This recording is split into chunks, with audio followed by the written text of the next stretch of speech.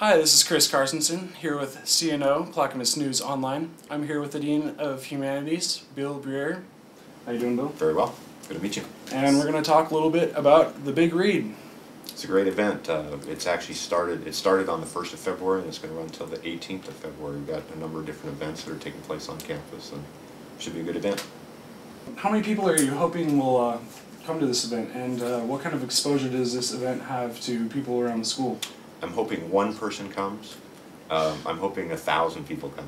But the interesting thing is it's all about really asking, trying to help people read more. You know, that a lot of times, you know, we talk here on campus about that people just aren't reading as much. They get their news from the internet, from television, and so the Big Read is really to inspire people to pick up books and start reading. Is this the start of more literary events at the school, or is this a series that's been taking place? You know, we always have literary events at the school. The English department does a lot of different events, and so they usually run about once a month. This is kind of a big one because it involves a national event, and we're kind of connected into the local art group, the Oregon Action Arts Alliance, that's doing it locally. So, but we always have events on campus, and this is just a pretty big, cool one. Now, when they choose these events, do they base the event off of a book, or how is that done? You know, there's 12 books that have been selected by the National Endowment of the Arts, and so places all across the country pick a different book. And it just happened that this district got a grant, and they picked Fahrenheit 451. So that was the book that they picked, and so the idea is to get everyone to read it. Tell me a little bit more about why this book was chosen for the Big Read. Well, it was actually chosen by the local arts council, and they picked it because they thought it would be a good book that maybe young men would read too, because it's about firemen.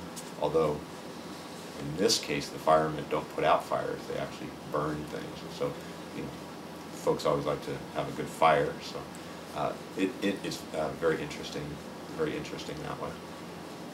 I voted the resolution of this meeting by the name of communities myself.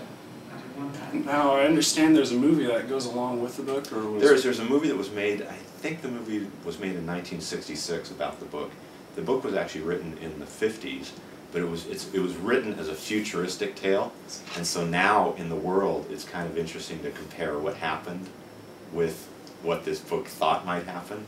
It's kind of interesting because it was a little bit predictive of some things. In the 50s they were kind of worried about TV taking over, books starting to disappear, and so Fahrenheit 451 is a little bit, it's about the destruction of books, and so the Big Read, we kind of chose it to talk about the fact that a lot of people don't read much anymore. We're kind of getting our news and information from TV, so kind of an interesting choice. Now, how long is this event taking place? It kicks off today. Today is the 1st of February, and it goes to the 18th of February. Today we're having film, and so I think by the time your viewers see this, that'll be done. Right. But we have a film and a speech by John Frohnmeyer, who was the former director of the National Endowment of the Arts. And then on February 18th, a great event on campus that is going to be a free speech event. And so over in the community center, we're going to have the ability for students, for anyone to step up to microphone and be able to speak freely about anything that's on their mind. Can you tell us a little more about the free speech event? It takes place on the 18th, February 18th, and it's going to be the opportunity, if a person wants to get up and speak about really anything based on the First Amendment right in the Constitution, they will be able to get up and talk, and they'll have 5 minutes at the mic maximum to be able to speak their piece. So other colleges are involved in this event? This isn't just a CCC thing? This is We're the college that's kind of sponsoring it and setting it up. I think other colleges may be doing different things, but the big events are being held here. Next week also, or 2 weeks, on the 18th, a great event, besides the free speech event over in the community center, is also, we're having an evening, the debate team is going to be talking about, actually they're going to be talking about maybe we should just get rid of books. And so one side's going to say, yeah, maybe we should, and then tell all the reasons why, and then the other will argue, no, we need to keep books. And it's kind of based on the film, Fahrenheit 451. And then we're actually going to have a theatrical book burning at the end of the evening, and that's on President's Day. So the day is the free speech event, the night is this debate, I'm going to talk about the First Amendment, and then a theatrical book burning. So it's quite a production that's being put together.